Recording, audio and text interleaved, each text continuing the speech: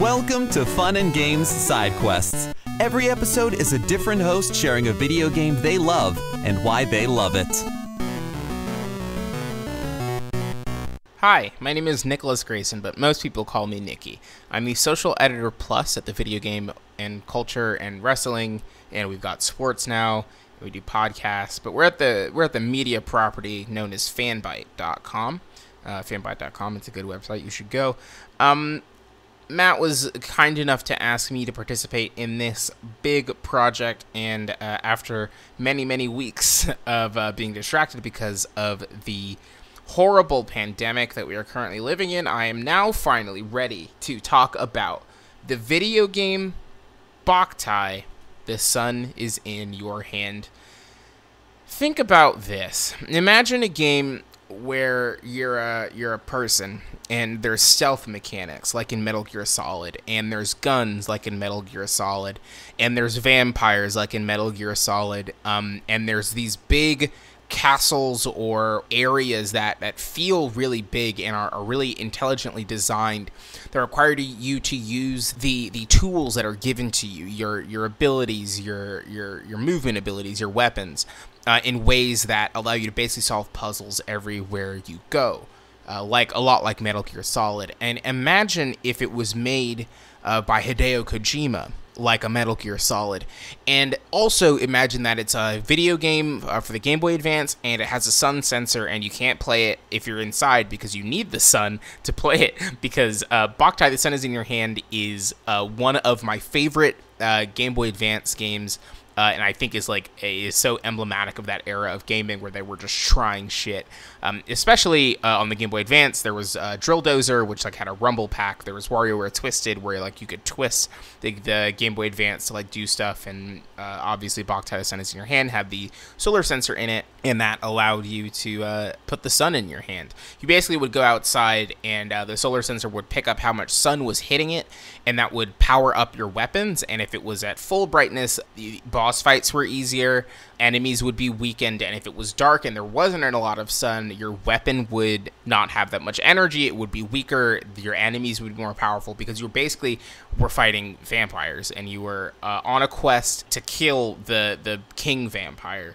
And it's fucking incredible. I just love this game. It's like Hideo Kojima kind of doing Metal Gear on a smaller scale, but with such a... Metal Gear Solid, don't get me wrong, is playful. It's a playful franchise, and it has obviously a lot to say, and Metal Gear Solid 2 was right, and blah, blah, blah. But Boktai, The Sun is in Your Hand is about a kid who, has a sentient sun that, hangs out. There's, voice acting in this Game Boy Advance game, which is wild. The boss design is really interesting. The way that you have to, there's a wolf that you fight that's really cool in, a very big snow level. It's just kind of an incredible... It's exactly what you want from a Game Boy Advance game. There's a very diverse color palette.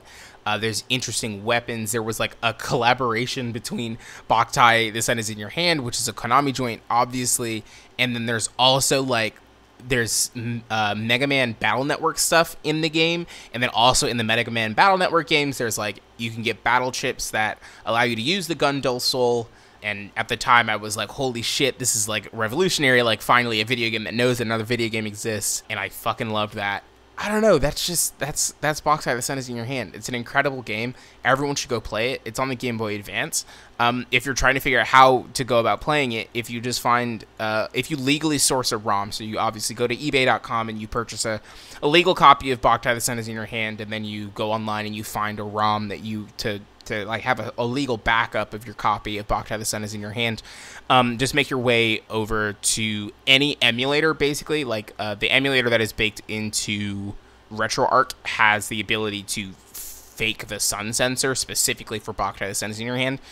So you can kind of mess around. You can crank it all the way so it's maxed out all the time, or you can kind of be more realistic with it and move it as the day goes on or whatever. But yeah, I just remember the first time I bought this game, or my mom bought this game for me when I was in Arizona, on one of my first road trips. with my family, and it was a million freaking degrees. Like, I looked at the cartridge because it was weird. Like, I got it used at the GameStop, and I got it because it looked so weird. It was like it's a bulbous, transparent cartridge, and I was like, this thing looks cool. I knew nothing about it. Didn't know really who Hideo Kojima was at the time. I was little, but like I was like, this seems super interesting to me. The box art is incredible. So I picked it up and then proceeded to obviously go outside and try to play it. But if you know anything about the Game Boy Advance, you know that the original Game Boy Advance screen was not backlit and was basically impossible to see in the sun. So I had to wait until the sun set so the angle was like just right. So I didn't have to sit outside in the literally 115-degree weather, but I could sit inside where it was air conditioned, but enough light was coming through the glass doors. It's just kind of like, it's just such a formative video gaming memory for me, and that's why I love Boktai, The Sun Is in Your Hand so much. That's it. You can find me on Twitter at Godsua. Thank you so much again to Matt for inviting me on, and happy gaming.